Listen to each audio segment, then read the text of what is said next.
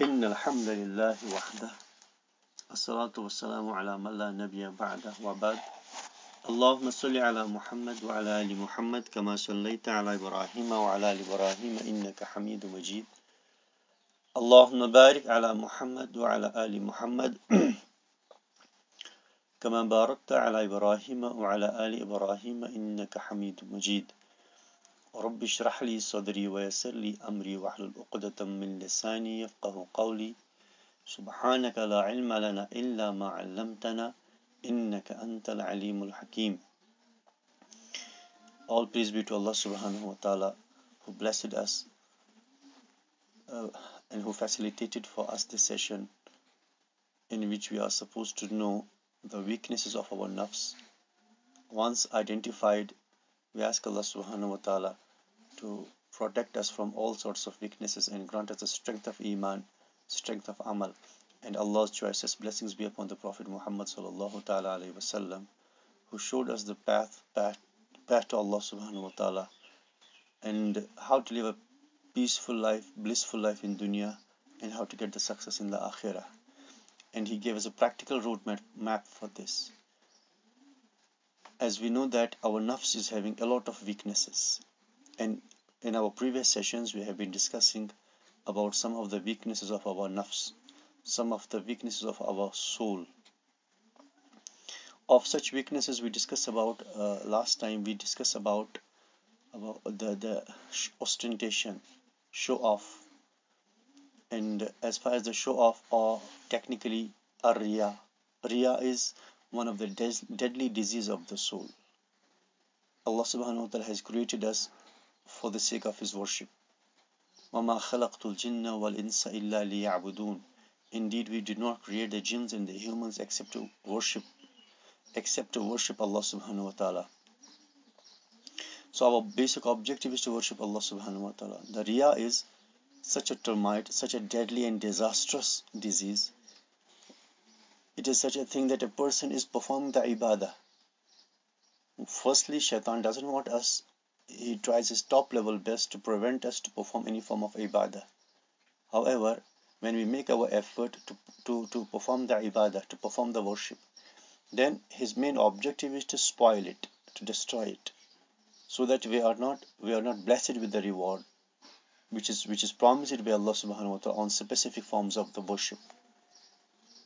And one of the best tool with the shaitan, one of the best the strongest and most effective tool with the shaitan is to cause us to feel show off, to make the action not for the sake of Allah, to do it for the sake of the people. That is riya. And Prophet sallallahu alaihi wasallam had warned the ummah that this is one of the deadly diseases. That we are performing the salah, we are doing the charity, we are observing the fast. The person makes pilgrimage to Makkah to perform the Hajj, and then there are many other different forms of ibadah. The objective is to seek pleasure of Allah subhanahu wa ta'ala through these different forms of ibadah, different forms of worship. But shaitan, he spoils it, he destroys it when he causes into our heart to feel that we are not doing this for the sake of Allah, we are doing this for the sake of someone else. The action is performed, apparently it is performed for Allah. But when we see the essence of the action, when we see the spirit of the action, it is not done, it is not performed for the sake of Allah subhanahu wa ta'ala. Here is definitely someone else. It is other than Allah. A person is motivated to perform the salah so that he'll get the worldly reputation. He will earn the worldly respect, and he wants to be dignified among the people.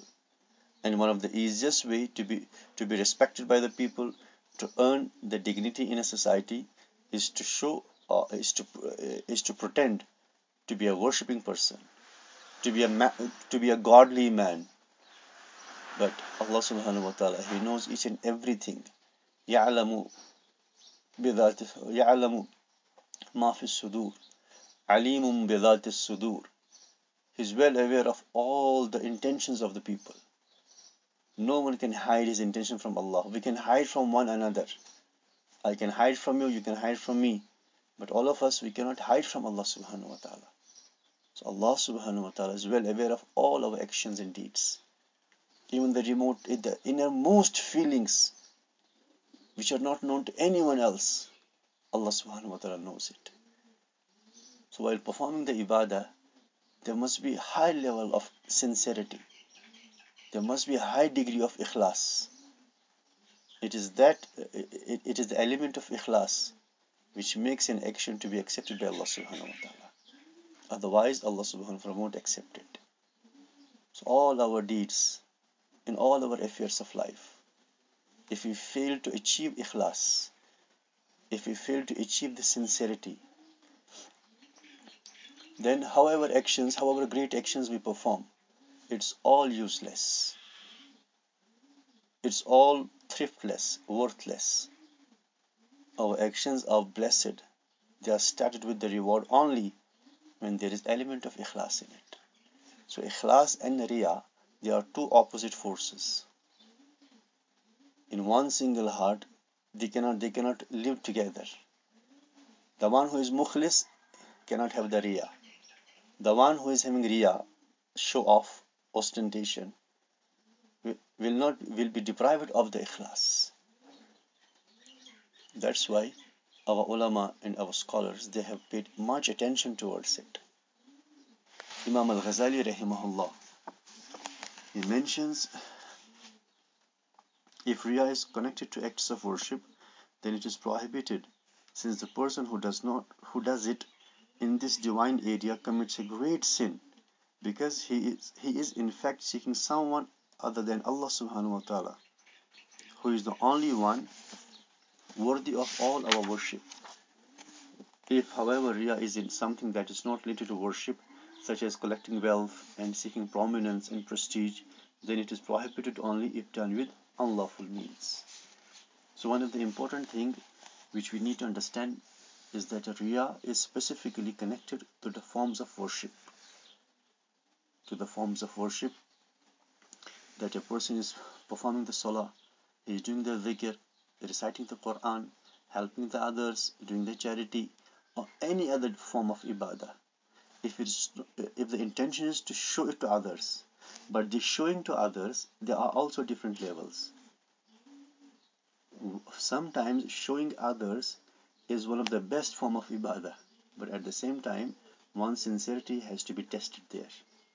For example, if we want to encourage others to do something good, we want to encourage others to do the charity, and we know that we have a good influence on the people.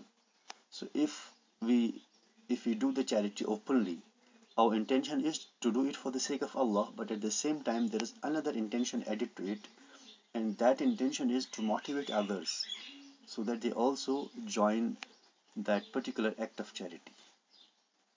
And this making charity openly, the person is not just, he doesn't want to earn the praise of the people. Rather, his objective is to motivate others so that they also join hands into that particular act of charity. Or likewise, there are many other forms, many initiatives. Here, one's ikhlas is tested. So if a person is doing sometimes you make others to feel that you are performing the salah, or you are going to perform the salah, but your intention is to show off, is to make show off, rather to motivate others so that they also perform the salah. So that intention, so this way, if a person is performing any form of ibadah openly, and he wants others to know about it, and he wants others to see it, but the intention is not to make show off, to get the praises of them. Intention is to get them motivated to perform this as a source of inspiration for them. This is another form of ibadah. However, if a person is doing this to earn their praises, to be respected in the society, to be known as pious and righteous, so-called pious and righteous, then this is all a waste activity, thriftless, useless, worthless activity, for which he will not get any sort of reward. Rather, it will be a source of getting away from Allah subhanahu wa ta'ala. Our main effort should be to get closer and closer to Allah. But this activity, when a person practices riya, when a person practices ostentation, when he makes show off, instead of getting closer to Allah subhanahu wa ta'ala, a person is taken away and away from Allah.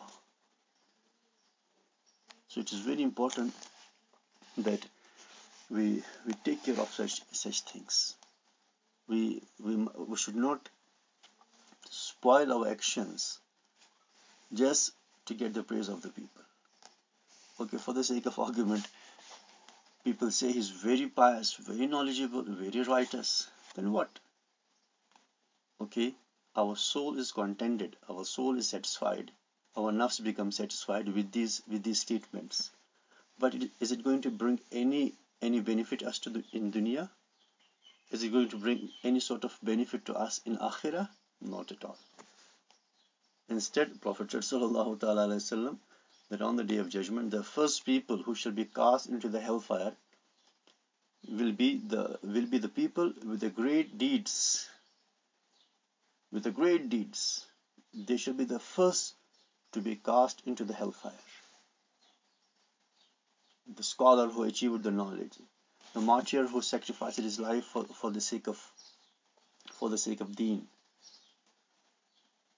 and a generous person who spent his wealth day in and day out.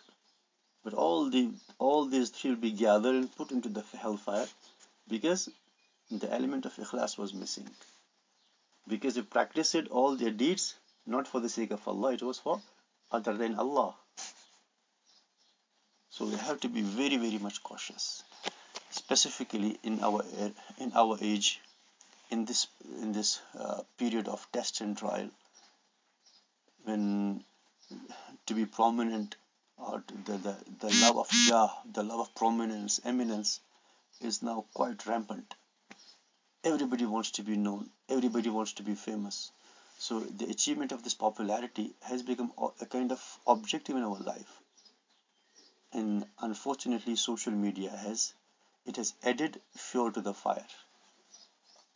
Those who were not having access to these things, to these platforms, now easiest platforms to get famous, to get popularity, and many a times through the evil ways a person wants to be famous among the people. What else? What even if a person becomes too much popular? There are many people on the surface of the planet. They are unknown to the people, but known to the heavens. Many are celebrities. They are known to the people, but unknown to the heavens. So we should try our top level best. Wallahi, sometimes I feel too much terrified because our lifeline is growing shorter and shorter. We are getting closer to our qubur, our graves. There's a beautiful couplet. ألا يا صاحب القصر المعلى ستدفن أنت في التراب ملك الموت ينادي كل يوم لدوا للموت وابنوا للخراب ألا يا صاحب القصر المعلى. These are two beautiful couplets in Arabic of the man, the lost in the huge buildings, who is living in the high raised towers. ألا يا صاحب القصر المعلى. You must remember that your high raised towers won't benefit you in front of Allah subhanahu wa ta'ala. ستدفن أنت في التراب. Soon you shall be buried under the heaps of the soil. After few years, after few months, after few moments, just we heard the news of demise of one of the brothers. ستدفن أنت في التراب. You came to this dunya, and one day you have to leave this dunya. I always say that we came to this dunya choicelessly. There was no choice of ours. It was choice of Allah to send us to this dunya. And when He will take us from this dunya away, it will be again His choice, not our choice. So we came choicelessly, and we have to leave this dunya choicelessly. Malakul Maut alayhi salam, the angel of death alayhi salam, when he comes, He won't just give us the prayer information that, okay, on so and so day, at this time, be prepared. I'm coming to just take your soul. No, no, any reminder. Yes, they are the reminders. They are the reminders. But for those who are diligent, who are intelligent people, it's mentioned that Sayyidina Umar ibn al-Khattab radiallahu anhu, he always was accompanied by a person. His job was to remind Sayyidina Umar always of the Akhirah. His job was that Sayyidina Umar commanded him that whenever you feel that I'm getting inclined, inclined towards dunya, so remind me of the Akhirah. However, when Sayyidina Umar ibn al-Khattab radiallahu anhu, he grew the one white hair in his beard, then he said to that person, now your job is over. Now this white hair is enough for me to remind me of my akhirah. So it is a sign now you are moving towards your akhirah. Satudfanu anta fit turabi. You came to this dunya choicelessly, and soon you shall be buried under the heaps of the soil. ألا يا صاحب القصر المعلى ستدفن أنت في التراب ملك الموت ينادي كل يوم. Every day the angel of death calls upon you. He calls upon the people of the world. لِدُوا لِلْمَوْتِ وَابْنُوا لِلْخَرَابِ. You are born to die, and you construct the huge buildings to be destroyed. So if a person is doing any action for other than Allah, how long he is going to enjoy, how long he is going to entertain this prestige, this popularity? How long? Just for 20 years, 30 years, 40 years. Then new celebrities are surfaced. New people with popularity just come on the screen. So the intelligent people are those.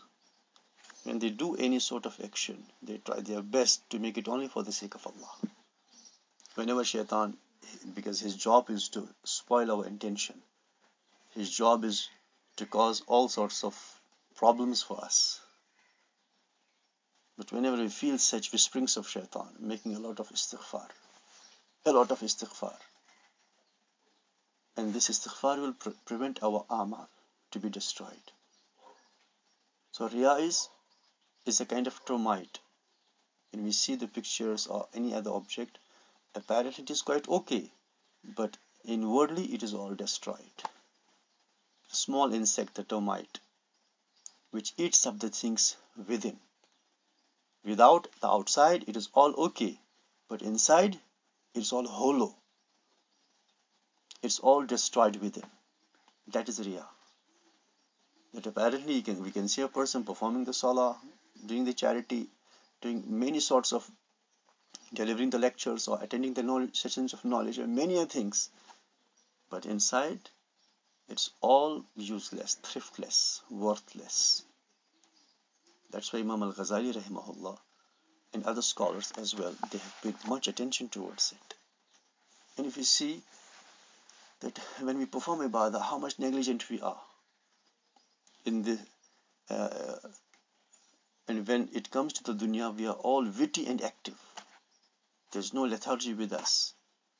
We leave no stone unturned to ensure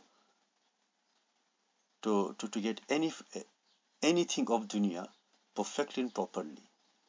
But when it comes to ibadah, to the forms of the worship, so shaitan is playing with us, and we don't mind it. We are just a victim of the routinization. Routinely we perform salah, we do the dhikr, we recite the Quran, but it's a kind of routine matter, with no spirit, with no life. Why? Because the degrees of ikhlas, higher degrees of ikhlas are missing. And most of the people, I don't say all the people, they are the righteous and pious people of Allah subhanahu wa ta'ala, who ensure to do each and everything for the sake of Allah. So riya is one of the deadly diseases which we need to take care of. So as I said before, that the intention of doing a particular deed openly, there can be a good intention, there can be a bad intention behind it. So intention is very important. In this connection, it is worth noting that people's intention may originally be directed to something good when doing such acts as beautifying their clothes and decorating their houses, for it is part of man's nature to dislike that any deficiency should be seen of him. Muslim reported on the authority of Ibn Mas'ud radiyallahu anhu that once the Prophet sallallahu ta'ala alayhi wasallam said, "He who has in his heart the weight of an atom of pride shall not enter paradise." مِثْقَالَ حَبَّةٍ مِنْ خَرْدَلٍ مِثْقَالَ ذَرَّةٍ. If a person has the pride or arrogance in his heart to the weight of an atom, Prophet said sallallahu alaihi wasallam, he will not enter the paradise. Because Allah subhanahu wa ta'ala is mutakabbir. Takabbur is an attribute of Allah, and whoever tries to practice it will burn, will be destroyed. So opposite to takabbur is tawadu. What is tawadu? Humbleness, humility. When a person reflects upon his creation, he comes to know about his weaknesses, and then he recognizes the blessings of Allah subhanahu wa ta'ala, different forms of blessings, and then he realizes that without the blessings of Allah subhanahu wa ta'ala, he was not able to do any form of ibadah, he was not able to do anything. So now we need to understand, as I said before, that Riya is specifically in ibadah. If a person is doing any form of ibadah and then he is doing this for other than Allah, not to seek the pleasure of Allah, not to seek the rida of Allah subhanahu wa ta'ala. However, in worldly affairs, is it considered to be Riya? No. In this connection, there is a hadith reported by Imam Muslim rahimahullah on the authority of Sayyidina Abdullah ibn Mas'ud radiyallahu ta'ala anhu, that Prophet said sallallahu alayhi wasallam, "He who has in his heart the weight of an atom of pride shall not enter paradise." A man said, "Verily a person loves that his dress should be fine and his shoes should be fine." The Prophet sallallahu alayhi wasallam remarked, "Verily Allah is most beautiful and he loves beauty. Pride is to disdain the truth out of self-conceit and to contempt people." So here in this hadith makes a difference between what is done for the sake of Allah, what is done for the sake of the people, what is done for the sake of the nafs. So if a person, one of the Sahabi, he asked the question, a beautiful question, and Prophet ﷺ, Allah doesn't love the pride in any form. So he said, a person wants to be well dressed up, a person wants that his house be good, then Prophet ﷺ, Inna Allah Jameel wa yuhibbul Jamal. Allah is beautiful, Allah is most beautiful and he loves beauty. Then what is takabbur? Pride is to disdain the truth out of self-conceit. When the truth is explained to a person, each and every corner of truth is being explained, and there's no way to deny it. You completely make a person to believe, and you make him understand that 2 plus 2 makes 4. There's no way to call it 2 plus 2 makes 5 or 2 plus 2 makes 3. And once he understands it, he fully grasps it, but still he denies. That is takabbur. That's what Allah subhanahu wa ta'ala dislikes. And pride is to disdain the truth and to contempt people. Contempt of people means that a person feels always that he is superior to others. He never thinks that, he never assumes the humbleness. He thinks that he is superior to all. All people are inferior to him. So he is glorifying his own potential in such a way that he despises others. He bemeans others. Other people are lowly and mean in front of him. So this sense of superiority over others, this feeling of to be superior to others, this is what Prophet ﷺ defined as takabbur. That Allah subhanahu wa ta'ala won't let him to enter the paradise unless and until he faces the music in the hellfire. On the other hand, ikhlas, it makes a person to be humble enough. Ikhlas makes a person to achieve the humility, to wear the humility all the time. وَلَا تَمْشِ فِي الْأَرْضِ مَرَحًا. Allah says in the Quran, Sayyidina Luqman rahimahullah, while advising his son, giving nasiha to his son, وَلَا تَمْشِ فِي الْأَرْضِ مَرَحًا. Do not walk on the earth out of pride. When you walk on earth, you must have the humbleness and humility. وَلَا تَمْشِ فِي الْأَرْضِ مَرَحًا. Do not walk on earth out of pride, out of arrogance, out of haughtiness. إِنَّكَ لَن تَخْرِقَ الْأَرْضَ وَلَن تَبْلُغَ الْجِبَالَ طُولًا. Because you can neither pierce the earth, you can never set the earth apart, nor can achieve the heights of the mountains. Your position is fixed, your potential is fixed, your energy is fixed. So don't pose to be as if you are superior to all.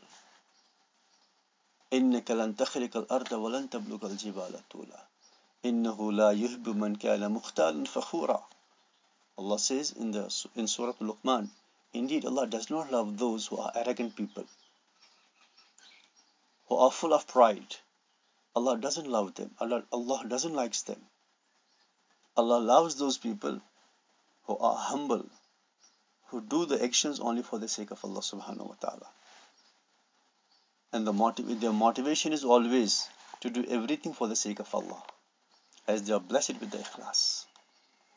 And Prophet said sallallahu alaihi wasallam that before the exact occurrence of the Qiyamah, the first thing we shall be taken away from the people will be khushu', humility in the salah. That you see the jam-packed masjid full of people, but no one with the ikhlas, no one with the khushu' and humbleness and humility. And unfortunately, that prediction of Prophet ﷺ is now becoming a reality day by day. So men of ikhlas are now very rare. We can have the people of worship, a lot of people who perform the worship, but men of ikhlas is now very rare to find the people of ikhlas. We ask Allah subhanahu wa ta'ala to make us among those people who always try to achieve the ikhlas, who are trying their best to have the ikhlas in their amal, in their deeds. We ask Allah subhanahu wa ta'ala to save us from all forms of riya, all forms of ostentation, all forms of show-off, as it renders the deeds worthless. It makes all the actions fruitless. So a person will be doing a lot of ibadah, but with no rewards. Then what is the benefit of such ibadah? A person tries his best, he spends his time, his energy, but by the end of the day, his energy is lost, his time is lost, his life is lost. Because what we are actually the combination of the seconds, minutes and hours. We are the combination of days, weeks and months. That makes our life. So a person is spending his life, a person is spending his time, spending his energy, spending his money, but by the end of the day, he is not going to get any reward for this. Then what is the benefit of such thing? Nothing. So blessed are those whom Allah subhanahu wa ta'ala blessed with the ikhlas. We ask Allah subhanahu wa ta'ala to forgive all forms of our riya, which we performed until now. Because sometimes we don't know we are making show off. Though many a times we are aware, but sometimes we are not. We are doing, apparently it seems to be for the sake of Allah, but if examined properly, then it is revealed that it's not for the sake of Allah subhanahu wa ta'ala. So we don't know that how many deeds, how many forms of ibadah we thought that it is for the sake of Allah, but it was not. It turned out to be not for the sake of Allah subhanahu wa ta'ala. So we ask Allah subhanahu wa ta'ala to protect us from committing any sort of riya. Ameen Ya Rab.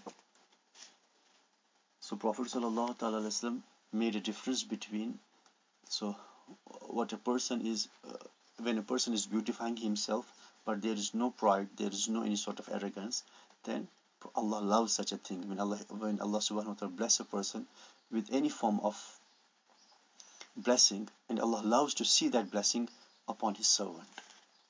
So Prophet sallallahu alaihi wasallam, verily Allah is most beautiful and he loves beauty. Pride is to disdain the truth out of self-conceit and to contempt people. Besides, some people prefer to rehearse and proclaim Allah's favors upon them. The Prophet, peace and blessings of Allah be upon him, himself was ordered by Allah to do so. Allah subhanahu wa ta'ala says in Surah Al-Duha, وَأَمَّا بِنِعْمَةِ رَبِّكَ فَحَدِّثْ.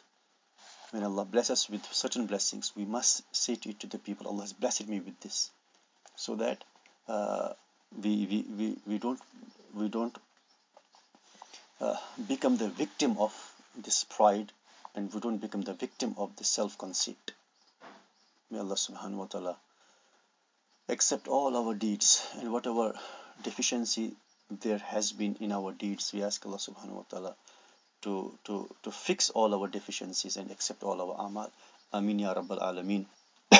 Subhanallah bihamdihi, subhanakallah bihamdik, ashhadu an la ilaha illa anta, astaghfiruka wa atubu ilayk. Subhana rabbika rabbil izzati amma yasifun, wa salamun al mursaleen, walhamdulillahi rabbil alameen.